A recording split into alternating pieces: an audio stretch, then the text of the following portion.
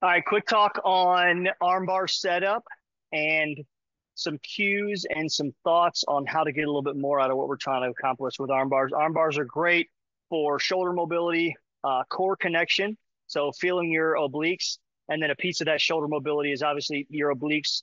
They communicate really well with your intercostals, the muscles that kind of wrap around the rib cage, and the serratus, which is going to kind of connect your rib cage to your shoulder blade a little bit more for everything push pull upper body oriented.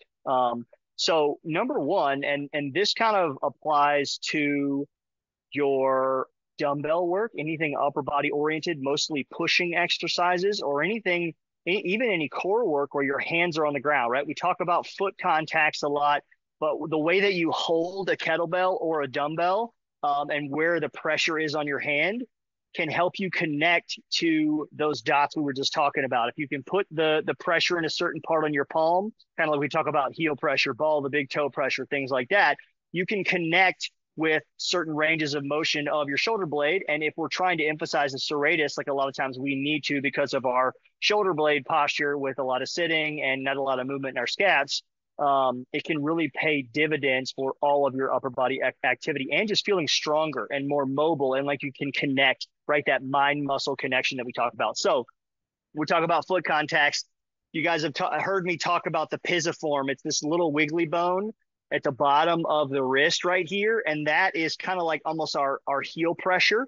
When we're setting up for arm bars, like I said, or any dumbbell lifting, you almost want the bell to go across the hand at a diagonal. So we want it to kind of sit in the pocket underneath the ball of the pointer finger, and then it goes across to the base and sits on the pisiform. Okay, so what it looks like is I'm going to, and this is kind of an awkward position to do it, but I'm going to grab it here and I'm going to kind of stick the arch of my hand into that, and then I'm going to hit the angle just like this. So if I take my hand, if I'm holding it like this, first of all, we never want to have a broken wrist when we're doing arm bars if we're really trying to get into the serratus and have balanced shoulder mobility. So we want to take our knuckles and we want to act like we're going to scrape them on the ceiling. So I'm going to drive the knuckles through like this. And what that does is that actually allows the bell to sit and put some pressure on that pisiform. It's just sitting in the pocket. I don't even have to grip it very hard. It just kind of sits just like this. Yeah, it's kind of at an angle. And if you find your dumbbell exercise, if you find that same angle and can kind of push from the pisiform, it's going to help you connect a little bit more with the elbow motion that feeds you into that serratus. So almost that reaching that we talk about, because you're essentially reaching with the pinky, reaching with the elbow. And you notice how that kind of follows this pattern, similar to our landmine shoulder press, things like that. So that's number one where you're setting up for your arm bar. And then I'm just going to take you through some general ideas when we're setting up. This really is usable in all types of arm bars, but I'm just going to show you a standard rolling arm bar to show you how we set up, and then how you can use it to connect a little bit better to your abs, your serratus, your core, and also really open up some rotation in your rib cage. If you got some tight traps, I know a lot of you have some trigger points between your shoulder blades, your lats feel tight. If you set up right and you just get some really good relaxed rolls with the stack and your breathing, should loosen that stuff up really well in a matter of sets, honestly, just a couple. So I'm going to set up kind of in our hook line position that we talk about. And I want to get really long and tall in my position. So I want to feel my foot contacts on the ground, make sure I can feel my PSIS. And then once I find those two things, I kind of want to get my spine nice and tall. So I want to make sure I feel length in my spine, like I'm getting my height measured. And I want to make sure that the crown of my head is kind of reaching long like this. And then for some of you right there, you might go ahead and you might already start to feel your side abs, your obliques engage. That's why we do so much oblique focus, is because if you get in the right position, if you're used to feeling them, they kind of turn on. It's telling you that you're pretty close to your stack. But if you feel as though your ribs are flared, like even now mine are, even though I kind of feel my obliques, it's okay to kind of treat this like a little bit of a hook line breathing drill position. So inhale through your nose, nice and soft, relax, kind of melt into the ground. Long, slow exhale. Reach your fingertips towards the ceiling. Get the serratus to engage on both sides. And then when that happens, when the serratus engages, your rib cage kind of sinks, and that flare starts to naturally depress and line up with the pelvis in a way that turns on your obliques. and helps you find that stack. So after a couple relaxing breaths to really get that rib cage to start moving, you can purse your lips and create a little bit of that straw pressure, breathing through a straw. And that alone will line me up. And now I've definitely got my my obliques. Now I want to make sure I've got a good reach so that my serratus is going to work with that, but I don't want to do it so far that my shoulder rolls off the ground and I go right into my trap. A good reach is just a soft press away from the ground so that the oblique that we have connects with the ribs and the serratus. And you should be able to reach up and feel that your trap is soft at the top here. So nice slow exhale, reaching when I exhale.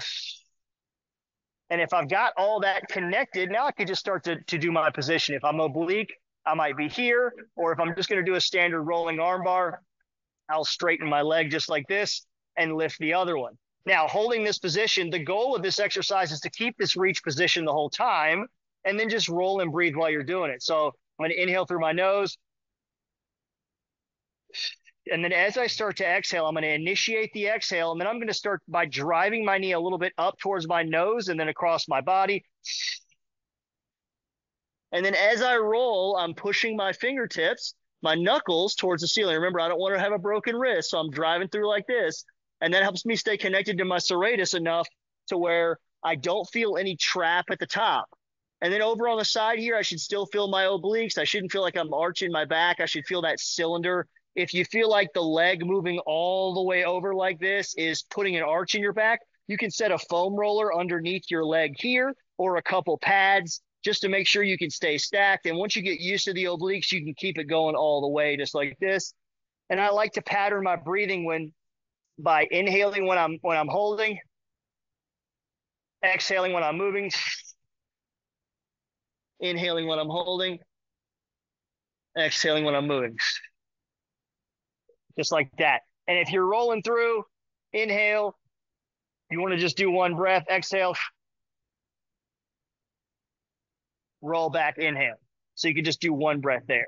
Now, another thing you want to think about is making sure that you have a good connection with the serratus enough to where you don't have to overly reach and overly contract, because we want the rib cage to be mobile. We don't want to treat this like a drill where we're looking for maximum tension. This is a good stacking and mobility drill because we're trying to get the ribs to be moving with our ribs. So you don't want to think I'm bracing my core, I'm tightening everything. We want the obliques to be on, but you shouldn't also feel your six pack. So one thing that we think about bracing too much, we end up crunching the spine like this, and then you're probably going to feel your traps a little bit more active during this, and that's not going to open the shoulder blades up as much as we want to, because we're going to have six pack here pulling the rib cage down. We're going to have traps on, and now we're not getting that rotation that we want. So it's really important that you kind of really think about getting that reach, finding those obliques, and then letting things just smoothly roll.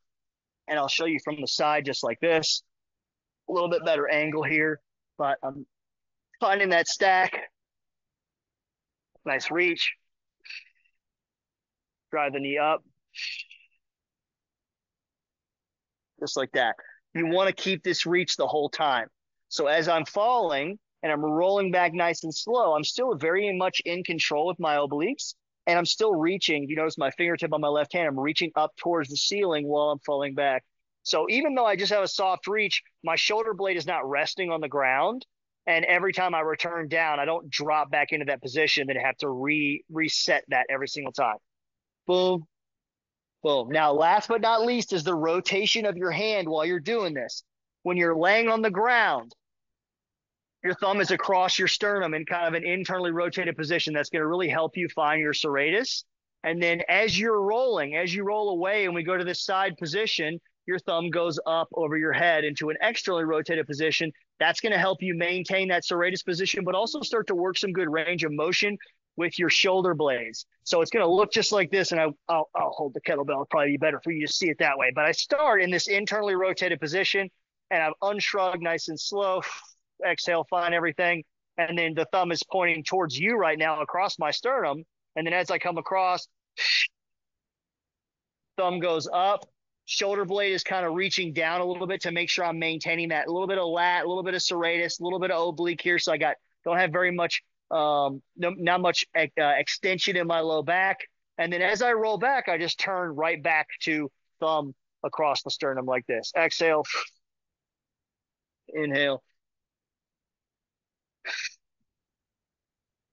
You should feel, you should have a good enough connection with your core to where you feel pretty stacked and you don't feel like your rib cage and your pelvis are disconnected. And if that is the case, you're not overly bracing, but your soft inhales should offer enough rotation and almost a unilateral or one side twisting of the rib cage in a way that you might get some cracks, some pops, and some loosening of your traps while you're doing this. So we really want to keep those traps off the whole time, and being connected to your serratus is really important. So I wouldn't go super heavy with your kettlebell choice. This exercise is really more about full body connection. And then once you nail that connection, once you can just lay down and you feel things, you feel PSIS, obliques are on, then we start using this as a shoulder integrity and strength within that new range of motion exercise where we can grab a 50. And you can really work on this, and you can think about, as we get up into these get up style armbar positions here,